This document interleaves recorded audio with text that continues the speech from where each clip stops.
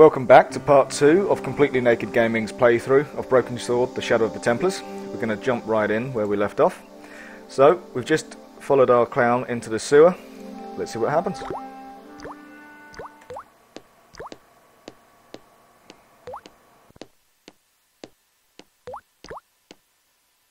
It was a shiny red plastic ball sat incongruously on the slippery green-slimed floor.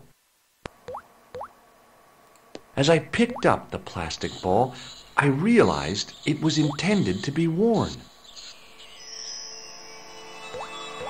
It was the clown's red nose. Well, we must be on the right track then.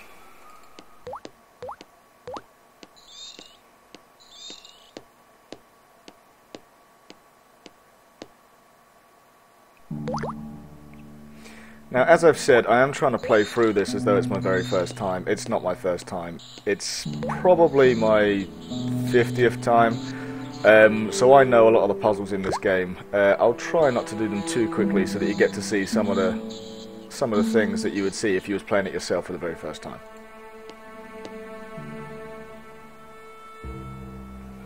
I scooped up the sodden tissue. It was cold and greasy, like breakfast leftovers. Gross. Although I am now hungry.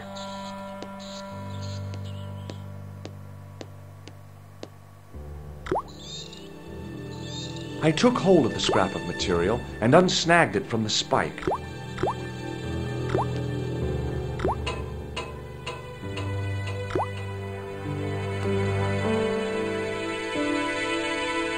Hi there.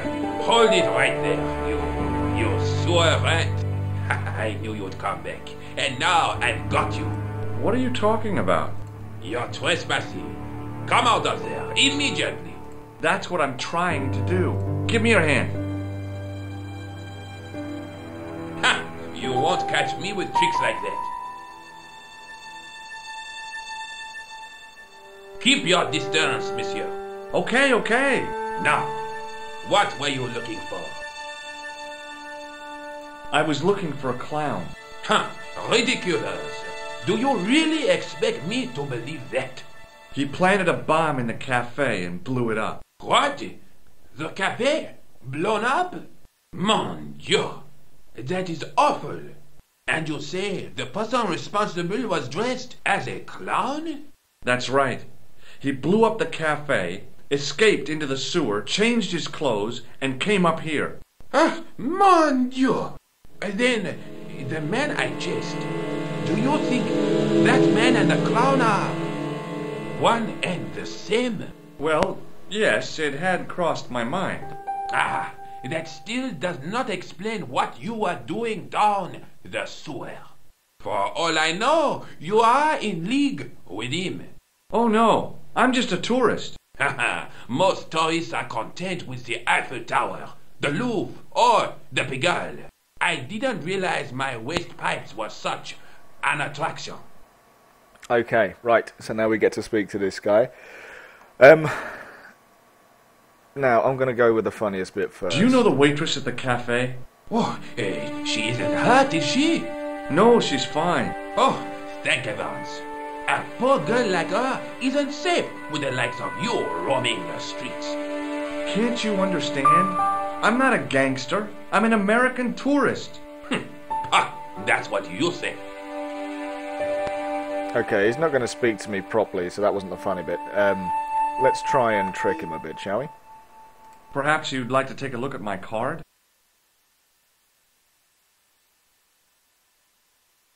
What is this? Inspector Augustin Rousseau? What does that say? Hominoid Division? A homicide. I think the ink's smudged. Then you are not a tourist. Okay, I'm not. I lied to you, and I'm sorry. Don't apologize, monsieur. You know, I had a feeling there was something different about you. It is your posture, your poise. Oh, yes. There is no mistaking the bearing of a disciplined man. And I should know. I was in the army, you know. When I was your age, I was fighting for my life in the African desert. How can I help you, Inspector? Let's start over from the beginning and tell it just like it was.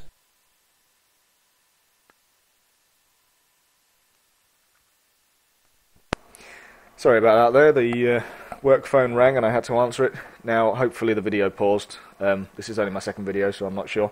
Anyway, let's carry on. Do you know the waitress at the cafe? You can't suspect her, surely. Just answer the question, please. Yes, I know her. Quite well, you could say. She came to work at the cafe 7 months ago. I look forward all week to the relief she gives me when she visits. Really? So you'd miss her if she wasn't there? Oh, mais oui. Who else would I find to cut my toenails? Why is the local waitress cutting his toenails? I find that stranger than if she was having sex with him or something. That's just bizarre. Was the guy you saw carrying a briefcase? Why, yes, he was. Clutched in his arms like a baby. That belonged to his victim. Oh, what do you think was in it? Drugs? Stolen jewels? I don't know, but the killer thought it was worth a man's life. Nothing is worth that, monsieur. Does the name Plantar mean anything to you? No, monsieur. Who is he? The man who was killed in the cafe. I'm gonna find the guy responsible. I'll find him. Even if it means following him down every sewer in every city in Europe. Bravo! Tell me about the man you apprehended. He was a mean one, monsieur. He grabbed me in an armlock. His face suddenly next to mine. His grip was like iron. But he did not know what he was up against. Oh no! He made a big mistake when he took on one of the desert hyenas. Yes, I get. Sorry about that. Right, okay. Does this piece of material mean anything to you? That is the same cloth as the jacket I found. I'd recognize that pattern anywhere. Now, about the jacket you found. Do you have it here? No, monsieur. One of the sleeves was badly torn, so I sent it for repair. A pity, because otherwise it had the tailor's name inside on the label. Where did you send the jacket? I gave it to an itinerant Romani seamstress. Just my luck. Was there anything in the jacket pockets? Not a sou. You know what I think? Do tell me. He changed out of the clown suit and cunningly disguised himself as an ordinary person. Looks like I'm up against a mastermind. What was the name on the label? It was a foreign name. Todrick, I think. Did you get the address? There wasn't one, monsieur. Only a telephone number. Well, I don't expect you to remember a phone number you've only seen once. 74 98 08 59. You're kidding. That's his phone number? Yes, that's it. A little secret number that I learned in the desert. I was taught the technique by a Tuareg shaman. That's incredible. It comes in handy at the supermarket checkout. Do I get a reward? Honesty, monsieur, is its own reward. Then I'm glad I do not rely on honesty to pay the bills. Okay, sorry about the music if it's getting too loud for you and you can't hear the voices. For some reason, there's no way to going. Nope. Thanks to your help, the citizens of Paris can sleep a little easier tonight. Vraiment? I was only doing my duty, monsieur. Good luck, Inspector. I hope you catch that killer soon. I'll let you out.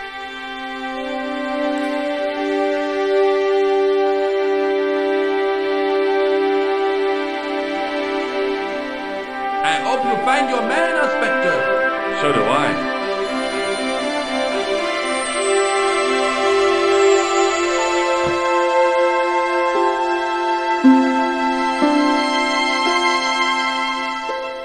Okay, right, we'll try that again, seeing as I was so rudely interrupted by George. Right, yeah, the music at times can get very, very loud, and it can drown out some of the voice acting, which is a shame. The music itself is amazing, but they ideally would have put in some way of changing the volumes independently. On this original version, that's not the case, so I apologise.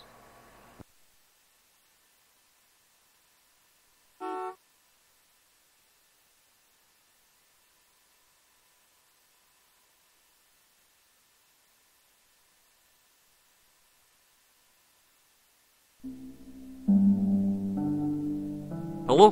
Who is this? Hi, my name's George Stobart. You don't know me. Correct, Mr. Stobart, I don't. What can I do for you? Well, I'm trying to trace one of your customers. Could I maybe come over and talk to you? No, that's not possible. Oh, okay, forget it. Listen, all I want is a name. What are you talking about? Who are you working for? I guess you might say I'm acting in the interests of truth and justice. Thank God. I thought you were the police. There are innocent lives at stake, Mr. Todrick. Lives that you could save. You're collecting for charity, yes? No, I'm not. All I want from you is information. Go on. I'm listening. What do you know about the clown who bombed the Café de la Chandelle Verte? I don't have no idea what you're talking about. You're cool, Todrick. But I think you know more than you're saying. I don't know who you be, but sure I am you don't know what you're talking about. I don't know if you're saying that to make me think you don't know what I mean, but... oh, this is ridiculous. Quit playing games with me, Todrick. I tell you, I know nothing about no clown. Did you know that one of your customers was a part-time clown? If a guy feels happy with a funny nose and custard down his pants, what's the problem? Do you know a guy called Plantar? No, I never heard of him.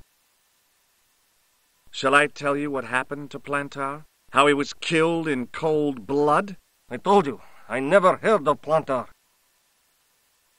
I expect Plantar's a family man, don't you? In their little apartment, Madame Plantar is cooking the supper, listening for the familiar sound of her husband's key in the door. Junior is waiting for his daddy to come home from work. He can't wait to show him the merit marks he earned in school today. Only tonight, Monsieur Plantar won't be coming home. You forgot the puppy. Huh? The faithful puppy dog, waiting for the sound of his master's voice. Well, maybe they don't have a dog. What do you think? I don't know Plantar. I never heard of Plantar. None of this has anything to do with me. Thanks for nothing, Todrick. Okay, Todrick was bloody useful. Not. Let's give Elephant Face a call, shall we? Bonjour, Kula. Oh, hi. It's George Stobart, the American at the cafe. Ah, oui. You said to call if I could help. Have you any news for me? You bet. I met a witness who spoke to the clown. And I know where the killer gets his suits. No kidding. Hey, I'm impressed. You are? Well, it wasn't easy. Look, why don't you come here to my apartment? Fine. Where do you live? 361 Rue Jarry. Okay, I'll come right over. As I said, she's not as ugly as she looks. So, yeah, let's go and see her, shall we?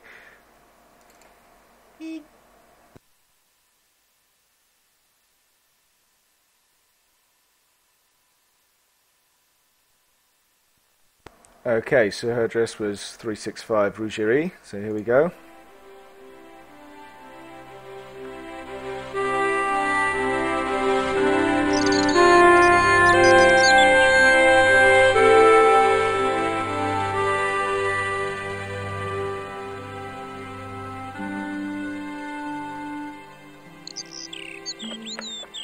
I pushed against the door, but it seemed to be locked.